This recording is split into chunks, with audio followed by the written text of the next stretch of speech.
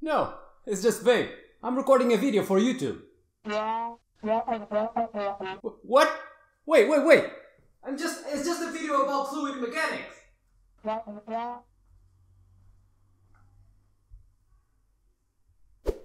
I know a better way of starting this video.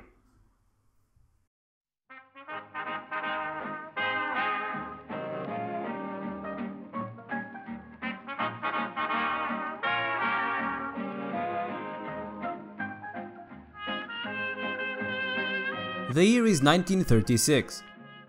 The electric guitar was just invented, Pope Francis will soon be born, and a British zoologist by the name of James Gray is about to publish a paper on animal locomotion that will stun the scientific community for over 60 years.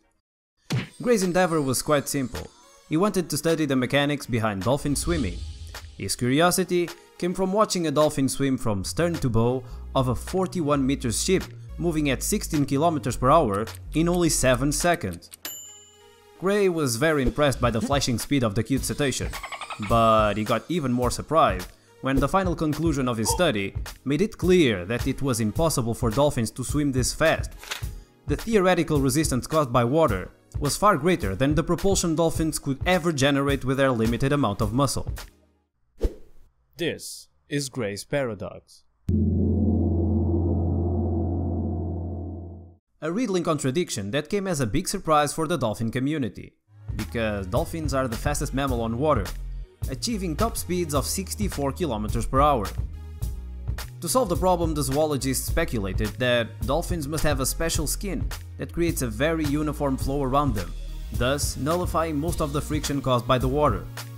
In one of the attempts to test this hypothesis, scientists who had noted that fast-swimming dolphins had folds on their skin tried to replicate the results by towing naked women through water. Because they also have folds on their skin? Look, I'm not making this up. Google it if you don't believe me. This assumption made a lot of engineers during the Cold War think that if they could copy the skin of this jolly mammal, they would be able to create faster submarines, missiles, and boats. Unfortunately, Gray was wrong. To solve this mystery, 3 brilliant minds were assembled. Our player 1 is Frank E. Fish, a marine biologist that got interested in the paradox in 1993. To unravel the contradiction, Fish created an aerodynamic model of swimming dolphins. But that was not good enough. To completely shatter the paradox, he knew it was necessary to directly measure the thrust produced by the tail of the mammal. In comes the second player, Timothy Way, an engineer that was studying Olympic swimmers using a technique called DPIV. Way used a curtain of air bubbles under natural light to track water flow. By recording the motion in a high-speed camera and later analyzing and processing the footage, he was able to calculate speeds, accelerations, and most importantly, thrust. To provide the dolphins, the trio was completed with Thre Williams, Fish's longtime friend and a physiologist at the University of California, who worked with 2 captive bottlenose dolphins named Primo and Puka. After processing the data, Way and Fish worked out that the power output per kilogram of the bottlenose dolphin was about 13 watts per kilogram for lower amplitude swimming and 25.7 watts per kilogram for high amplitude swimming, values that follow in line with Gray's results of 21.4 watts per kilogram, which at the time were considered highly exaggerated by him, and that is no surprise. To put things in perspective, the power-to-mass ratio of a professional swimmer is something like 7 watts per kilogram. Fish also concluded that dolphins were actually incurring in heavy drag loads, suggesting that they don't have any special drag reduction tricks. In other studies, dolphins achieved even higher specific power outputs. What begs the question, where the hell is this power coming from? Gray was wrong in many of his assumptions, but in one thing he was right. For the demonstrated values of water friction and the normal muscle output of a dolphin, it should be impossible for them to swim this fast. So what gives? As it turns out, dolphins are highly efficient swimmers. They have an astounding efficiency of 81%, which means only 90% of their effort is not put to good use. And that in itself explains why they reach the speeds they do. But if you're like me, and I'm hoping you are, a bunch of questions should be popping up in your head right now. Like, how do they do it? Can we copy them? Isn't it weird that a guy named Fish solved the paradox from a guy named Gray, being this paradox about a gray fish? Dolphins are not a fish, you moron! To answer these questions, we need to look into some recurring concepts in the realm of fluid dynamics, like drag. As anything moves through a fluid like air, water, or Nutella, it will experience a resistance known as drag. The thicker the fluid is, the more resistance will be imposed. Drag is also proportional to the relative speed of the object, meaning the faster it moves, the more friction will be experienced. Drag is normally quite simple to calculate and simple to understand as a mathematical formula, unless we're talking about non-Newtonian fluids, like slime. Disgusting and complicated slime. The thickness of a fluid is also very important, and the scientific name is viscosity. High viscosity means a thicker fluid, which also means it offers more resistance to being deformed. In the longest scientific experiment in the record books, pitch, a high viscosity fluid, has been flowing and dripping into a cup since 1927. Until now, only 9 drops were counted, and the 10th should only happen in the mid-20s. Most people would probably label pitch as a solid, but it's actually a liquid at room temperature, with a viscosity 100 billion times greater than water. On the other side of the spectrum, we have helium-3. When this isotope of helium is cooled down to a temperature near absolute zero, it starts to behave very strangely. This exotic fluid is able to defy gravity by leaking out of a half-full cup, or take a shit on the laws of physics by flowing through solids. This is what is called a superfluid, and is called a superfluid for a reason. In this state, helium-3 has no viscosity, and when a fluid has no viscosity, something cool happens. This is footage of inviscid flow around a ball. Inviscid meaning with no viscosity. Look at it. Zero drag. No resistance. It's so beautiful, so uniform, so theoretical. This is not what happens in real life. In real life, drag always shows up to the party, in several forms, being that most of these forms are the result of our main course for this video. The boundary layer effect.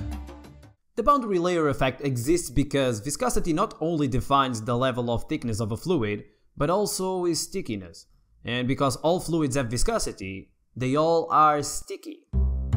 When a fluid flows across an object, the layer of fluid in direct contact with the object sticks to its surface. This results in loss of speed that also slows down the layer immediately above it, a little bit. And that layer slows down the one above it, a tiny bit. Which in turn slows down the one above it, and the one above it, and that continues until the layer above is not at all affected by friction. This defines the boundary layer, a thin layer of fluid in which the effects of viscosity are important. Outside the boundary layer, we can consider the flow to be inviscid and without friction. This concept was first introduced by a German engineer called Ludwig Prandtl, in the context of aerodynamics, where the boundary layer tends to be a pain in the butthole. The best scenario in aerodynamics would be one in which the boundary layer is laminar and flows uniformly across the object, thus minimizing skin friction and drag, just like James Gray had proposed for the Dolphins. But a laminar boundary layer is very unstable, and for high speeds flow, like in the case of dolphins or planes, tends to transition to a more turbulent flow, generating vortices that increase skin friction significantly. A turbulent boundary layer is not the worst that can happen though. When the wings of a plane reach high angles of attack during liftoff, the boundary layer tends to completely detach itself from the wing, what creates an area of low pressure that sucks the wing behind, thus creating the worst kind of drag, pressure drag. To delay layer separation is commonly used a turbulator. I fucking love this name. A turbulator or vortex generator is a device used to trip the thick and slow-moving laminar boundary layer into a turbulent flow, thus delaying the layer separation. These are commonly used as thin vanes on wings of planes and on top of cars to increase aerodynamic efficiency. Another good example of this are golf balls. Ever wondered why golf balls have little dimples on them? These small irregularities roughen up the ball surface and force turbulent flow around them, what allows them to reach longer distances with less effort. In nature, we can also find natural vortex generators. Many species of birds have a leading edge on their wing that delay wing stalling at low speeds by tripping turbulent flow. This edge is called the alula. These are all good ways of minimizing drag and playing with the boundary layer effect, but none of them is, in my opinion, as elegant as the way dolphins do it. Dolphins have a aerodynamic body with smooth curves and smooth skin that helps maintain a laminar boundary layer. In their back, they have a dorsal fin that helps stabilize the direction of swimming and also acts as a turbulator. As means of propulsion, they use their tail. By moving it up and down, they displace water, and by the law of conservation of momentum, they create thrust. The tail has two wing-shaped flukes, which, just like wings in a plane, produce lift. This lift assists on the up and down movement of the tail, what decreases muscle effort and increases efficiency. Dolphins' secret weapon are their flukes. The wing-shaped pads of highly dense connective tissue have zero bones in them. This gives them a high level of flexibility and the freedom to move independently of one another.